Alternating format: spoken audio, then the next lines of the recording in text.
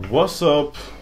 Ik ben Soos, dit is SoozScents en dit is weer van de reeks voordat jij gaat kopen. En vandaag hebben we een fragrance waar veel mensen naar hebben gevraagd en ik heb hem eindelijk.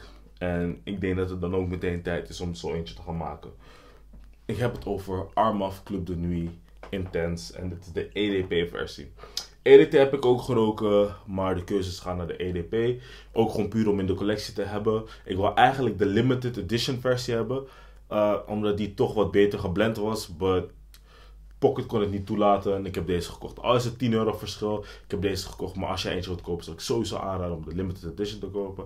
En als je wilt weten waarom ik dat zeg, stick with it, stick with it, stick with it.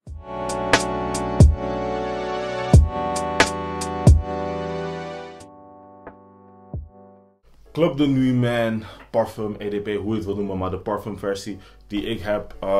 Het is een goede clone van de Creed Aventus. En veel mensen willen niet de Creed Aventus halen omdat hij gewoon te duur is. Iets wat ik oprecht begrijp. En als je iets wilt hebben wat heel dichtbij daar komt, is Club de Nuit Intense Parfum zeker weten eentje die super dichtbij komt en heel veel heeft wat die ook heeft. Sowieso wat ik ga zeggen, ik wil niet zeggen dat mijn review die ik nu doe of mijn tips die ik nu ga geven beter zijn dan heel veel andere mensen, maar ik probeer wel te zeggen tegen iedereen wat ik ook had gezegd bij Weten Voor Glory, dat je korreltje zout moet nemen, man. Dit is een geweldige fragrance op zichzelf. Het is echt goed en vooral voor het geld wat je ervoor uitgeeft. Deze is €56 of zo. Het is echt niks. Het is echt niks vergeleken met 200, €300 die je kan uitgeven aan de normale Aventus. Dit is oprecht een goede fragrance voor die prijs. 100%. Blijft ook lang. De hele dag blijft die op je skin. En dat is goed. Op je kleding blijft die lekker lang. Silage blijft lekker lang. Het enige wat ik ga zeggen is dat hij minder goed geblend is. En die limited edition is beter geblend. Veel smoother. Ik denk dat je dan ook meteen...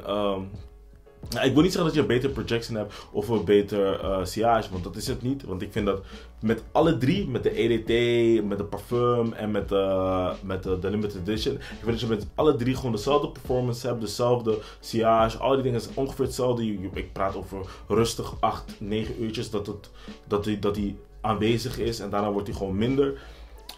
En dat is met al die fragrances, dat zo met alle drie gewoon. Maar wel wat ik kan zeggen is dat deze bijvoorbeeld wel beter geblend is en beter bij elkaar is gezet dan bijvoorbeeld de EDT versie. De limited edition versie vind ik dan zeg maar het beste gefixt. Daar is meer tijd in gestoken, denk ik natuurlijk ook. Als ik er naar ruik heb ik zoiets van oké, dit ruikt wel wat beter. Betaal je ook wel weer meer voor, want dat is denk ik weer in de €60. Ja, eigenlijk... Ik vind deze perfect. Als jij zoiets hebt van je wilt wat meer geld gaan uitgeven aan een goede fragrance die Aventus-like is dit een perfecte fragrance om te gaan doen. De EDT, ja, kan. Goedkoper is die, maar ik zou echt nog wel zeggen, probeer voor de Parfum te gaan. Die is toch wel echt iets beter naar mijn mening. En wat ik er ook wil toevoegen aan is... hoe ga ik het uitleggen? Het is een goede daily scent. Je kan het echt voor heel veel momenten gebruiken. Je kan het dragen wanneer je, weet ik veel, naar school gaat. Wanneer je business meetings hebt. Het is een super versatile fragrance. Je kan het op weddings dragen. Je kan het dragen op uitreiking van noem maar op. Je kan het op dates dragen. Het kan allemaal. Wel wil ik zeggen wat het is met Aventus. Met Aventus clones en al die dingen op dit moment. Dat het is een beetje overused. Dus nu als ik bijvoorbeeld Aventus ruik of deze, denk ik altijd dat het deze is en niet Aventus. Dus je moet wel zelf rekening mee houden wat jij zelf wilt doen. Of jij, toch, iets nieuws wilt hebben of je wilt iets hebben wat dit is. Dat is helemaal aan jou.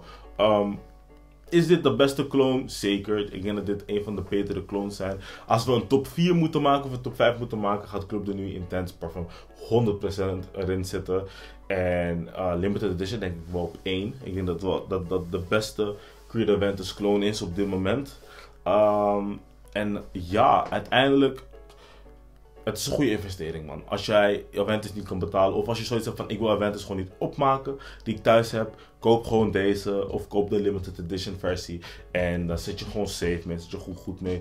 Weinig mensen zullen het verschil gaan ruiken. Zelfs de mensen die shit weten over parfums, zoals ik bijvoorbeeld, ik ruik op iemands skin ga ik het verschil echt niet ruiken. Het enige moment dat ik verschil heb geroken met deze fragrances was toen ik het op dingen sproot, toen ik het op teststrips ging spuiten en ik het gewoon bleef ruiken. En op een gegeven moment, in het begin rook ik het verschil, bij de dry dan ook, en daarna was het gewoon, had ik geen besef meer van wat was. En had ik gewoon zoiets van oké, het is oké.